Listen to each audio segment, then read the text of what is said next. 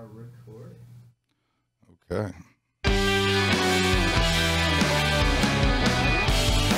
What's going on, guys? We are back again. Very special episode. Every episode that we do is special. We got Msgr Jamie from Our Lady of Mount Carmel Church. Msgr Jamie is the host of Breaking Bread. It's a show. It's awesome. They have a lot of guests. I've actually been a guest on it. And, you know, he's a Msgr at Our Lady of Mount Carmel Church, which, of course, does a Giglio Feast. And what's going on, buddy? Great to have you. Thanks. Good to have you. I'm very happy to be here today. Thanks, buddy. So first you start off, I'm the host of Breaking Bread. So Host of Breaking Bread. Right. And where do we find that show? It's on YouTube? It's on the net station, but you can Google Breaking Bread on YouTube. My name, Msgr Jamie, and it'll come up. And I've seen it. You've had Lydia on. You've had all kinds of amazing people. I've been to Rayo's. I've been to Fresco's all over the city. Yep. David Burke has been on my show, so it's great. No, it's awesome. It's awesome. All you guys, all you pizza heads out there, when you're in Brooklyn, you got to go visit Msgr Jamie. So, Msgr, tell me, how'd this all start for you? How'd you become the most popular priest in Brooklyn? Well, I don't know if I'm the most popular, but I'm up there. But anyway, a little bit about my background. When I was a kid, I loved to cook. My mother, we're an Italian family. My mother and father both cooked, and at 11 years old, I was baking cakes and cooking. So I enjoyed it. During high school, I went to work for a caterer to make a couple extra dollars. And so happens that the caterer's brother was an instructor at the Culinary Institute in Hyde Park. Oh, yeah. So everyone's heard it, right? Yeah. The CIA. CIA. Right. So what happened was when I graduated high school, I went to the culinary. And I went there for 2 years. And I worked at the Carlisle, the Intercontinental, Marriott's Essex House, if I'm showing my age, years ago. Yeah. And so I did that, and that's how that's my food background. And I did that until I was like, 29 years old. And at 30, I entered the seminary. At 30 years old. 30 years old. So the seminary, that's like what you go to. That's a preschool. That's a preschool. Preschool. Right. You go to school to become a priest. So what motivated you, or what inspired you to, take the cloth? Is that the right word? Take the leap of faith, I call it. Leap of faith. But anyway, it's something that, you don't wake up one day and say, I want to be a priest. It's something that's inside of you. It was inside of me since I was a kid. When I was a young boy in school, I went to parochial school, and I was an altar server, and I was always around the church. I did all those things that, nice young boys do. And right.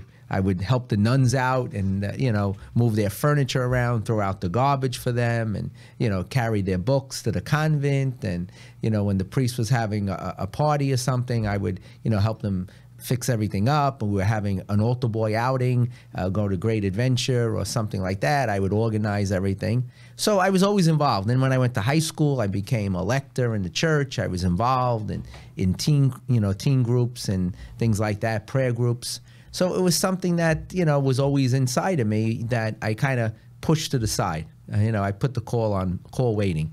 100%.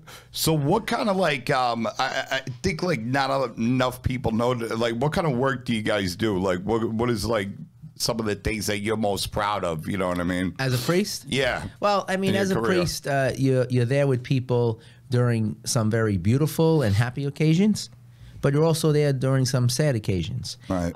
And what a priest the uniqueness about a priest is he's able to be there with people at a level that most people can't be at with people. You can be at that level with family members or friends, but to be at that level with so many people and to have an effect on so many lives, young and old, rich and poor, it's very, fulfilling. You're there, as I said, at baptisms and births. You're there at communions and confirmations, weddings and things like that, anniversaries. But then you're also there you're at the hospital when people are sick. You do funerals, and you're there to support people, encourage people, and most importantly, to give people hope. That no matter what happens in life, there's always hope, and that's what a priest does, and it's very fulfilling. I mean, it makes perfect sense now that you're saying it. I never even thought about it like that. But yeah, I mean, that makes a ton of sense. I mean, that does sound super fulfilling. What kind of you do? So tell me about like breaking bread. How did that all start for you? Well, what happened I was a priest, I would say about 5-6 years. And then the bishop asked me to kind of be in charge of fundraising for the diocese. So I'm in charge of all the fundraising in the whole diocese. I raise funds for our programs in our parishes. I raise funds for our CYO program. And most importantly, I raise funds for our Catholic schools. And we give out scholarships to underprivileged children who would not be able to attend our schools because of financial reasons. And the money I raise, over $8 million a year, and it's not enough, but it does put a dent in the lives of children to attend our schools. So they pay part of their tuition, but they don't have to pay the whole thing, so they're able to attend. But when I was doing that, also our diocesan cable station was going through a revision.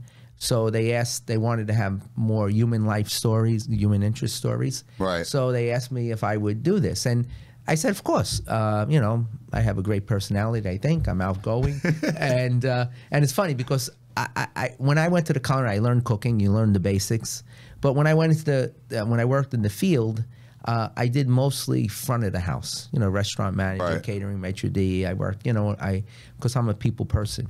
So they asked me to do the show, and I really just, picked up my old cookbooks, and I just started doing things. And part of the show was not only cooking, but also visiting different restaurants. Right. And famous chefs and stuff like that. So that's how I got involved in it. And many people watch the show. I mean, it's funny. You walk around and they, oh, aren't you the cooking priest? And I said, yeah, that's me. I know when I was on the show, I was getting stopped. Oh, I saw you on Breaking Bread the other day when I'm walking around the neighborhood and everything.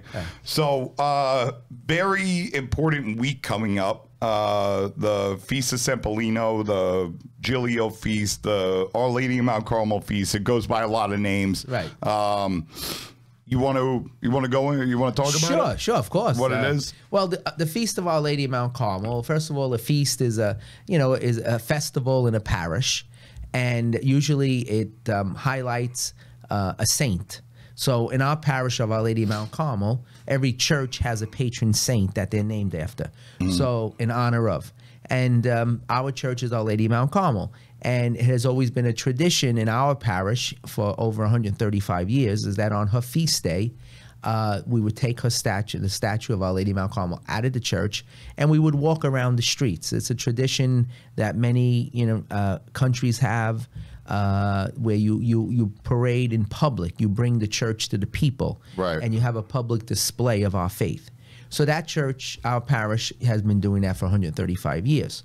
Now, it's combined with the feast of St. Paulinus. St. Paulinus was a bishop in the 4th century.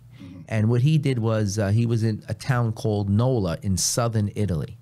And during that time, there was a lot of, invasions taking place at the time. And there were a group of invaders that came and they captured some of the women and children of the town, and they brought them to southern Africa. And they were held ransom, and they were, baiting them and bribing them to, pay them money, and if not, they were going to kill them and all. So the bishop, he went to southern Africa to get them released, and he offered his own life, that they would be rescued. He went there, and not only were they rescued, but he returned. Right. And he returned. There was a Turk that found out about what he was doing and helped him to escape from Africa with, the women and children who were held captive. Right. And when he returned to the town of southern Italy, he was greeted by the townspeople with lilies. And so they greeted him. After he died and became a saint for what he did, the people in the neighborhood, the parishes, and in the Italian tradition, they started to display his statue on his feast day. And then what happened was the parishes then became very competitive. So they started to build the statue higher and higher and higher, so that their statue was the highest one. Right, because in NOLA there's like 10 of them going on. Each parish creates and constructs their own Giglio. Oh, I didn't even know. I didn't know that was 10. That makes perfect sense. Well, actually, there's 7 parishes in NOLA. And each parish creates, and not only do they make them higher, then they got into the tradition of decorating them, giving them a theme. Right. So they all, on his feast day, they all march around, they dance the statue through the very narrow streets into the town square. And then all the 7 Giglios are lined up, and it's like a competition, and they vote on which was the best one. Right, and they go like, I mean, I think they have like, somebody told me they have some kind of point system if you hit the buildings the least amount of times, and when then they're the walking music through the playing. very downtown, down the streets, if they hit the buildings, how long they hold it up for without dropping it and resting. The music, the theme, so all these things go into play. And then what happened was, so this went on for, centuries, in different ways. At the turn of the century here, when people settled in different neighborhoods in the United States, and especially in Brooklyn, they brought these traditions back with them. Yes. So when I was growing up in Long Island City at St. Rita's Parish, we had a Giglio too. Really? Because there were people from there. The Feast of Our Lady of Mount Carmel in Brooklyn and St. Paulinus was combined at this parish, because you had the people from NOLA and you had the Feast of Our Lady of Mount Carmel. Sure. So they combined the two feast days, and they made one long feast. The feast day of St. Paulinus is June 22nd. Correct. Yes. And at the time, they had the feast from June 22nd to the feast day of Our Lady of Mount Carmel, July 16th. Really? So that long? It was a long time. You're talking about 16. And this is in Williamsburg? Or you said this is in... No, in Williamsburg, here at our parish. Okay. Now, many other parishes had a feast, and many of them had just a Giglio, but many of them have died down. But it would be like a 1 day or 3 day 1 day, thing. 3 day, but nothing like the feast here in Brooklyn. Well, I remember they used to have it in Franklin Park. Right, exactly. And then we did it in the Bronx for a couple years. In Harlem. In Harlem, they're still doing it. Right, but they do it 1 day. It's a half a block long. Right. I mean, Brooklyn is the place. Yeah, okay? no. Our Lady of Mount Carmel is the place to be for this feast. Yeah, when I first, I had never seen the feast growing up, because I didn't grow up in Williamsburg. Right. And, I didn't even really understand like how many Italians were in Williamsburg until we opened the pizzeria, and until later on. Yeah. But the first time I ever saw it, I was mesmerized. For those guys who don't know, and Brady, if you could look it up, the Giglio Feast, you want to pull some stuff up. Yeah, look at that. So that's it. As you can see, it's, scroll down a little bit. Yeah. It's 4 stories high. Yeah. Look at the buildings. Yeah. It's over the buildings. Yeah. And it's 80 feet high. And that's the float with Our Lady of Mount Carmel that you bring around. But this is the Giglio. As you can see, it's 80 feet high.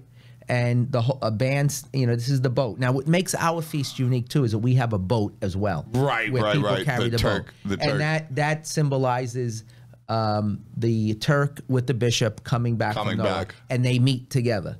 So that's the high point. Look how old these are. Oh, look, this has to be in the 40s. I mean, if you look at the buildings, it's amazing. This is across the street from the church now, where they have an 11-story building going up. There's actually something I looked up years ago, because I'm like a nutcase, and I went down like a rabbit hole, and I needed to know every single little thing about all this. And there was like a site that some doctor had created, because these guys, the lifters, and they're super dedicated guys, and shout out to all the lifters and everybody involved in this, because so much respect. But they actually get physical deformities from lifting. Yes. Because the poles that stick out, that they carry, there's about 120 paranza, the lifters. Right. And they're the ones that lift the Giglio and the boat. And in each corner, you have a lieutenant. And the lieutenant is in charge of his crew. And his crew he has about 35 to 40 people in his crew. So they have to coordinate the turns and the lifting. So he makes sure that all his guys are in place. But if you go back to the picture, I said in the 50s, if you look at those cars, I'm look. This is very current, but if you look at some of the cars, Yeah, I don't think you could stop the slideshow on the website. Right? Yeah, no, but it's just amazing when you think about it. Yeah, it's completely out of control. And you see the band sits on it as well. Yeah, and it weighs 2 tons when you know the structure. Plus, you got another 10, 15 guys on there that weigh $1.75 each. Exactly, and then the pastor's on there too. He's above there. So that's you. That's me. That's what's I'm only 100 pounds, so I don't count. But so as you can see, it is a unique thing, and thousands of people come. Yeah, we lifted on 2 Sundays. We lifted on the first Sunday that we call Giglio Sunday, and then we lifted the second Sunday that we call Old Timers Day.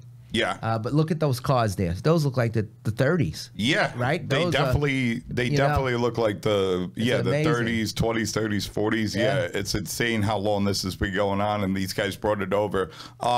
I mean, I think personally, nothing against any other feast or anything, but you know what I mean? Like, there's especially everybody in the world knows about this feast. Well, no, what's the one in Little Italy? San Gennaro. So everyone in the world knows San Gennaro, and I feel like just as many people should know about this. I think this is definitely the most special feast in America. It's certainly the oldest, and yeah, man. I mean, we gotta. So many people show up. Don't get me wrong, but I think I should be able to call anybody in California, and they're like, "Oh yeah, the Giglio Feast, of course." You could say, use an analogy. There's pizza. There's Pizza Hut.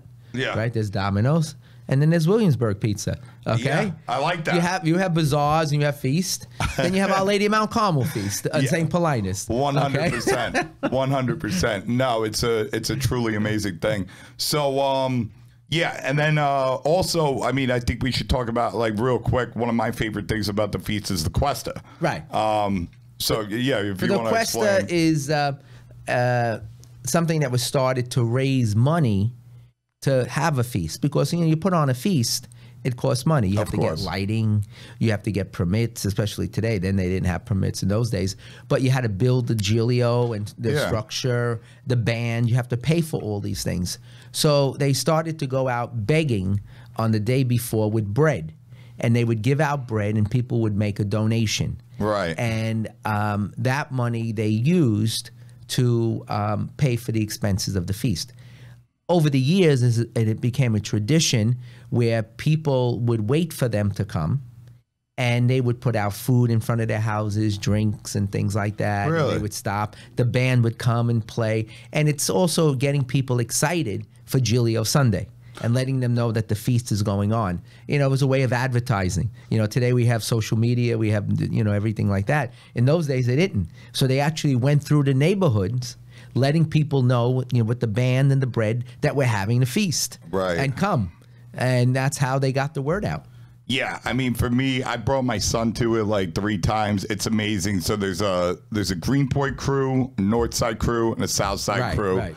And they got a couple golf carts, and they get followed by a big van, which has, I don't know, how many bread do you even know? Oh, yeah. We go about, maybe I would say about 3,000 loaves of bread. 3,000 loaves of bread. Right. They all have the cross scored onto them. And at one time, obviously, there was just, one group that went out. Right. But as the parish got larger, and people had to go through all these different,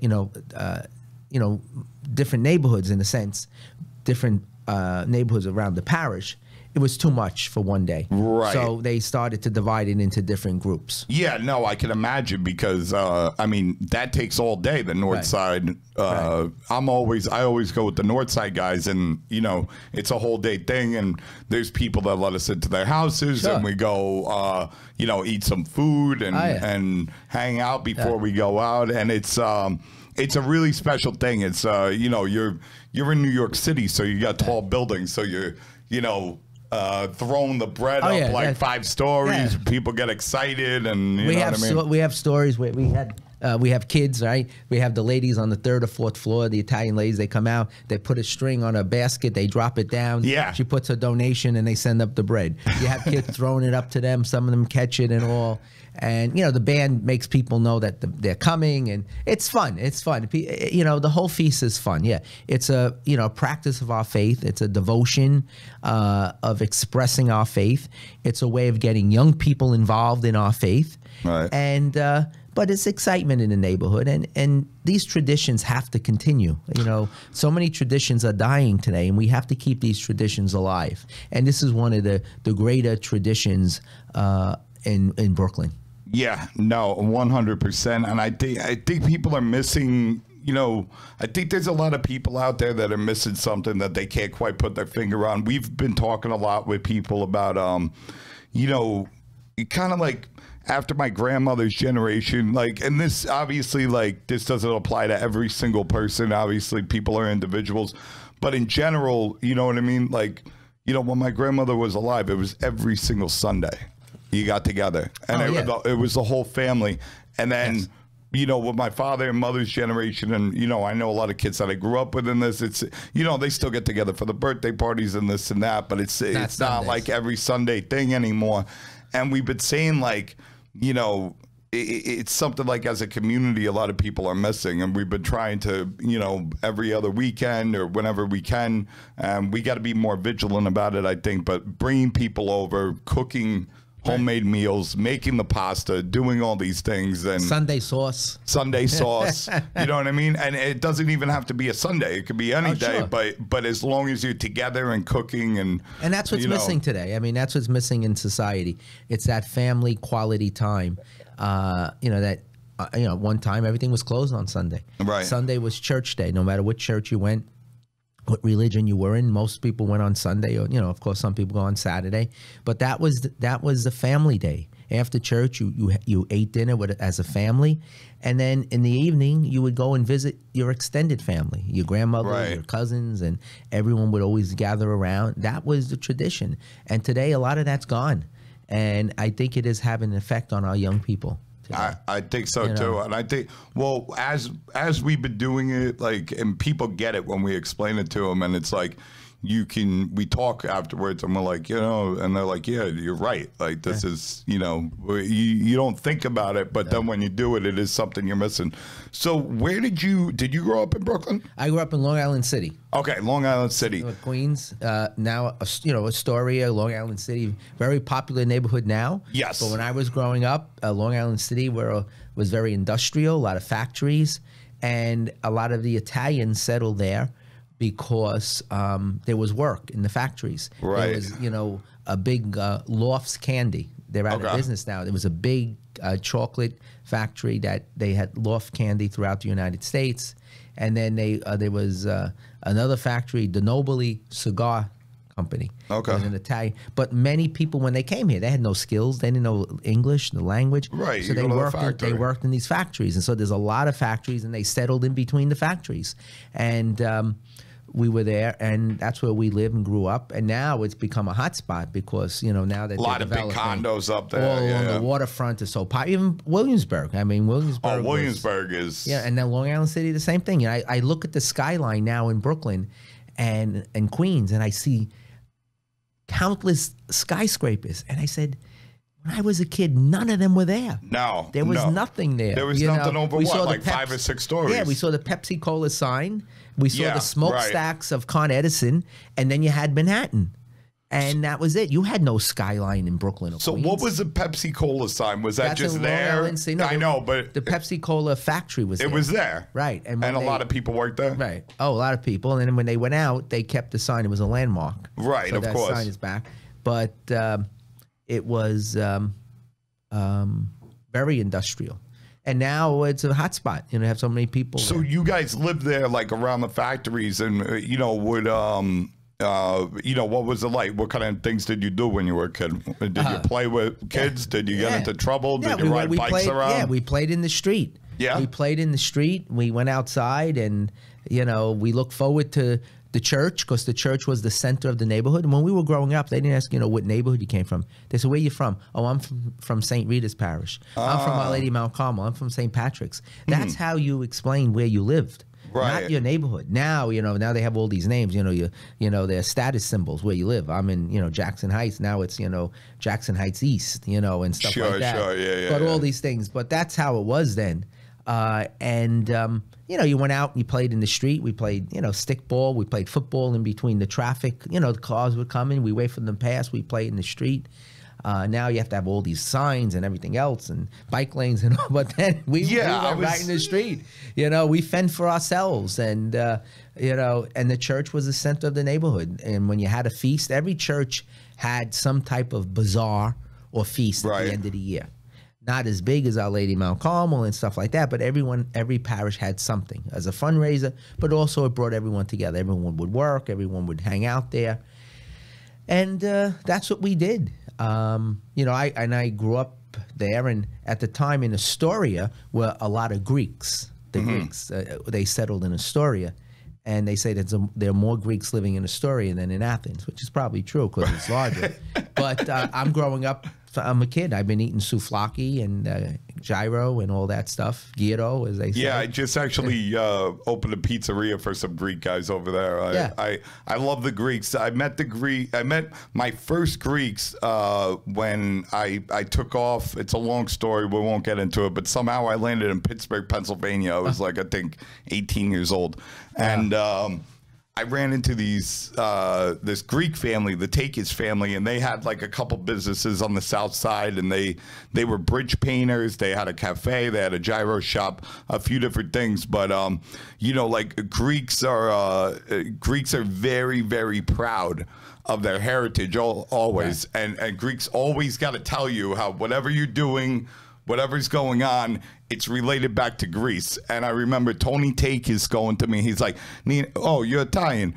Greeks and Italian, it's the same thing. We built the peninsula. We got a lasagna here. You got a lasagna there. Right. And blah, blah, blah, blah, blah. But it was, it was hilarious. Going back to like the on the street things. When I was a kid, we had like 10, 20 guys that we'd roll around with on our bikes, and other kids from the neighborhood. I never see kids on the street. You see adults on the street now. You see adults on the street all the time. You don't see children on the streets anymore. What happened to that? Because the parents got, safety. You hear of stories of things that happened to kids. Right. These things happened before, but we didn't hear about them. Well, I was going to say, it was much worse in the 70s with child abductions and different things going on. But, we didn't hear about it. The press puts everything on the front page over and over again. They scare the people to death. So the parents became, we call them helicopter parents. Yeah. They hover over their children, and they won't allow them to do anything. I used to walk 10 blocks in the 4th grade. I was, 12 years old. We used to get on the subway when I was 10 years old. Yeah. We'd go on with 10 guys. 9 years old walking, and and now they can't do anything.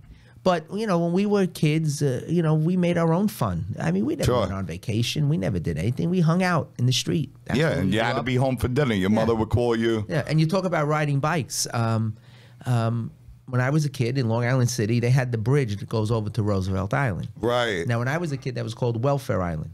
Really? Yeah, Welfare Island. And why is that? Well, the name of the guy who bought the island was Welfare. That was not the. That was his name. That was his name, Welfare.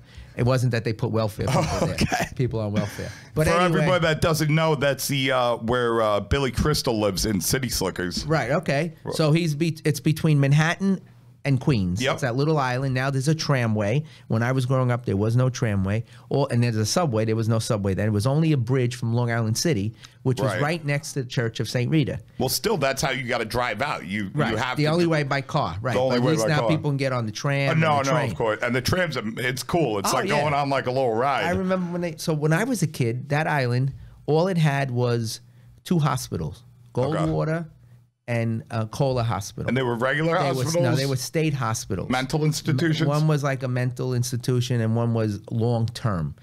People that, long-term care. Long-term care and stuff like that. and the rest, and there was a fire training facility there. Okay. And we were kids. We used to ride our bikes over the Welfare Island Bridge, and we used to ride around. There were weeds over our heads. Really? There were dirt roads. Wow. And we would ride from one side of the island to the other. And the fire department, it's not like today, everything is closed and locked. They had an abandoned building with a trampoline. And when they used to go out on a run, they would go over the bridge into Long Island City, and there was no one there watching the site, the facility. Right. So we would get on our bikes, we would climb up this 6-story building, and they had windows on each floor, and we would go out. We would start on the first floor, jump out onto the trampoline, and then to the second. Who was ever daring, they would go to the third. Oh, so it was like a trampoline for them training, yes, for people to jump out. And we would do that. You would jump out of the building, and then there was no one around. That's awesome. And then when you saw the fire engines coming back over the bridge, you had to run. You had 10, 15 minutes because of over the bridge, and so you saw them coming. We got on our bikes and we rode away. You had to get out of there though, because they'd probably smack you around if they caught you doing it. They'd be like, "What are you doing?" Yeah. And now there's all these high rises there. It's amazing. Yeah. To say, you're on that island when it was nothing, weeds. It's amazing. I mean, I remember when I was a kid and I watched City Slickers, and the opening scene is, Billy Crystal coming over to Roosevelt Island in the tram. And I'm looking at this thing and I'm like, wait a minute, that's in New York? And I'm like, Ma, we're going and taking that. I've always had like a little bit of affinity for Roosevelt Island. So what about, I want to get back to the kids thing for a second. Have you noticed, because, obviously you're involved with the school and everything. Have you noticed like a change with, maybe like from not being able to go out and socialize as much and this and that, with the kids are having a harder time? Oh, I think there's no question. I mean, the social skills of children is non-existent. Right. Their social skills, because of the internet and social media, and not being able to go out with other kids, they don't know how to communicate with other people and other kids. They don't know how to socialize. They don't know how to relate. Right. That's the thing. And it's sad. It really is sad, because they're missing out on a lot.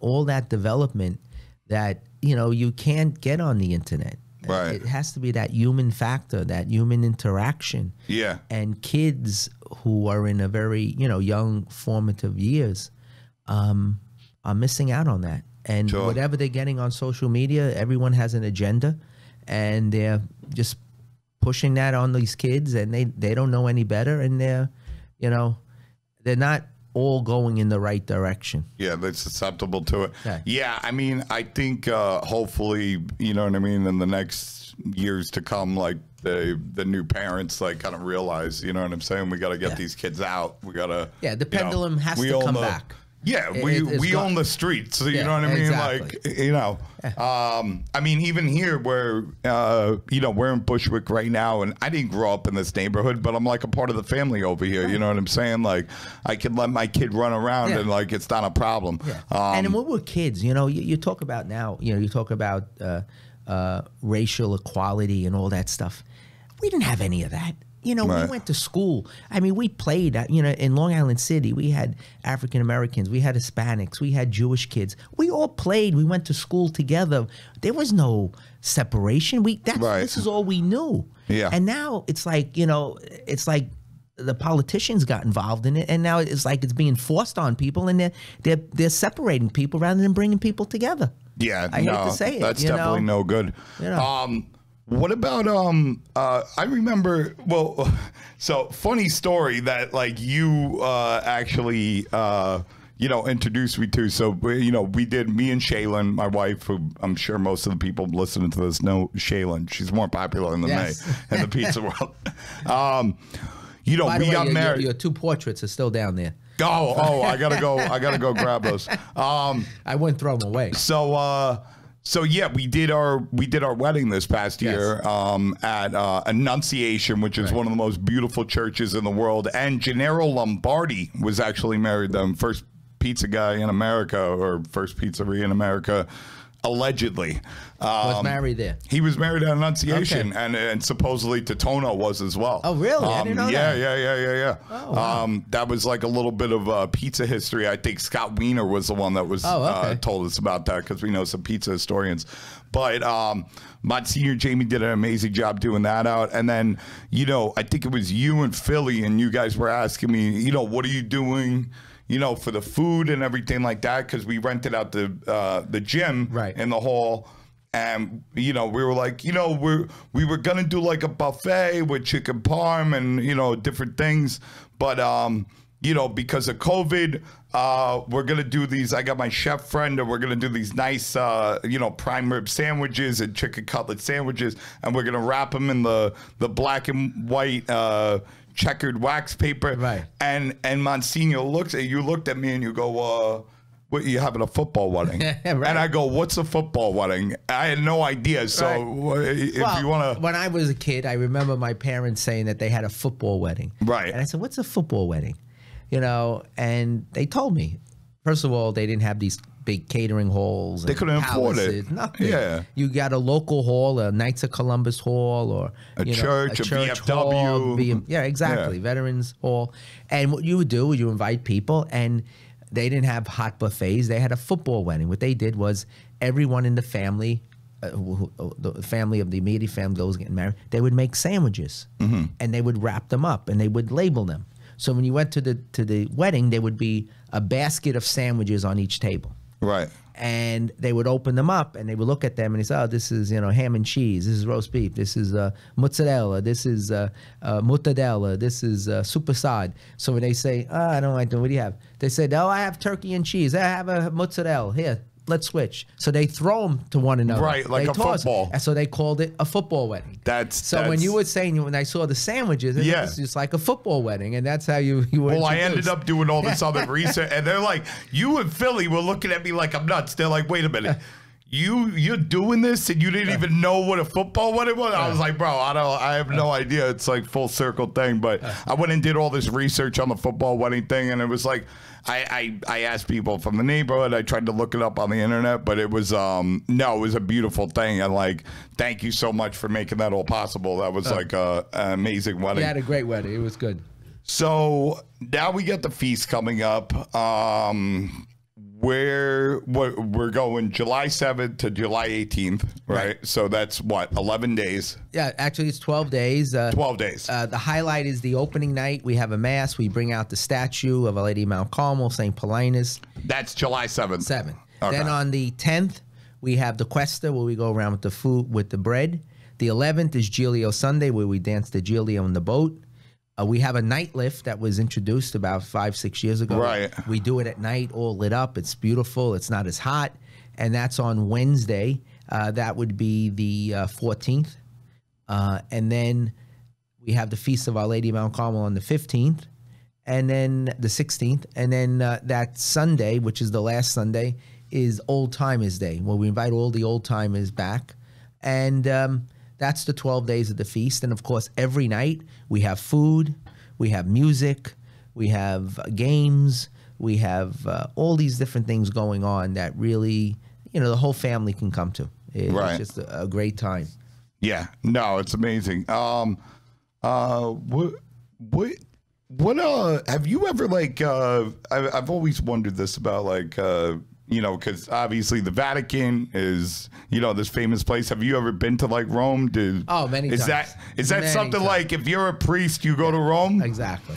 How does that work? Is it like you pay up to the guy? Like I don't. No, right? No, I mean, of course, Rome is open to everyone, the Vatican. And you know, when you're in the priesthood, you get to know priests, you get to know different people. We have some of our seminarians are studying there. So, you know, they get to know people in the Vatican. So when you go over, you get to, you know, the inside track. You know, you get to go inside, the places that the public doesn't go to. Right. You know, people that work there. So, you know, there are different ways. But like, as a Catholic, the Pope is like, what, the Vicar of Christ, right? Right. So like, how does, but then each diocese is independent of each other, or how does this work? Well, the Pope is the head, obviously. There's the head of the right, the and then the spiritual head, right. Of He's the the church. spiritual head, And then you have the cardinals. And the cardinals they're in dioceses throughout the whole country. So and the world, right? In the world, Italy and throughout the world. Yeah. But the cardinal's in charge of a territory, geographical area. Okay. And then you have smaller dioceses around them, and they have bishops in them. Right. So, the cardinals report directly to the Pope, the bishops report to the cardinals, and that's how it works. Okay. And then the cardinals in each country report to a delegate, a representative from the Pope to the United States, like an ambassador. Every country has an ambassador to a different country. The Pope has ambassadors to different countries throughout the world. So they're the liaison between the Pope and the bishops and the cardinals in that country. Okay. So that's how it works. And then when you go to Rome, are you going there to like study stuff, or what are you doing over there? For many things. You go to visit people there that are working there. You go to pray, to celebrate Mass there. You go when people are canonized, saints are canonized, and sometimes there's certain meetings there that representatives go to, and you may be representing your diocese. And you go, and no matter how many times you go, you can't take it all in. I mean, I've been there over 25 times, and there are still things that I haven't seen, things you learn every time you go. So you never get bored of going to the Vatican. It's the eternal city. You know what I mean? Rome's, we actually, yesterday, we had Giulio Adriani. He's actually from Rome, from Forcella. Forcella, the pizza restaurant on Lorimer Street? Yeah, Forcella. Forcella. It's next to, but yeah, so what are what is some of the things that, what I'm saying, like maybe you would like to tell like maybe younger people who aren't really involved in the church anymore, maybe they came up in it, but like a lot of people have lapsed? Lapsed Catholics, right? Lapsed Catholics. People that have moved away from the faith. They were brought up, they were baptized. Right. They made their first Holy Communion. Maybe they went to Catholic school. But then after high school, you lose them. And a lot of times you don't get them back until they get married. They all want to have a church wedding, they get married, and then you don't see them again until they have their babies and they want to have them baptized. Right. So, we want to constantly stay in touch and connected with those lapsed Catholics that have, kind of drifted away from the church for whatever reason. Sometimes it has to do with marriage situations. They get divorced and the church doesn't recognize divorce, so they have issues with that. Sure. People that, maybe their sexual orientation isn't in teaching with the church, so they feel alienated. But that's not true. I mean, the church welcomes everyone. And, sometimes we have to address certain issues that we have to try to deal with and work with together. But that doesn't mean that you're not welcome in the church. And, the church just wants to try its best to keep your relationship with God open, no matter what. Yeah, I've definitely been running into more and more people over the past couple of years that like they'll, you know what I'm saying, they're having problems in some way and this and that, and I'm like, they're like, "Oh, what do you think I should do?" And I'm like, "Bro, maybe go to the church." Exactly. You know what I mean? Why don't you go? You know what I mean? It's a positive thing. It's a community thing that like I think there's like kind of a maybe sometimes a misunderstanding of you know what I'm saying, like what it could actually be and what it could actually mean for people and how it could help people. I think like sometimes people don't think about it like that, you know what I mean? And I think it's hugely important. Well, yeah. So I think we're good over here. Monsignor, thank you so much for coming. And it was great. Everybody make sure you make it to the OLMC Feast, the Feast of San Polino. It's going on this July 7th. We're going to release this podcast early, and we'll be over there. Lucy's will be there. The best calzones will be there. We'll have food is great. The food's great. We're going to be doing friterini and pizza portfolio, and we'll see you guys over there. Thanks a lot, Monsignor. I really appreciate it. It's great being here. All right, man.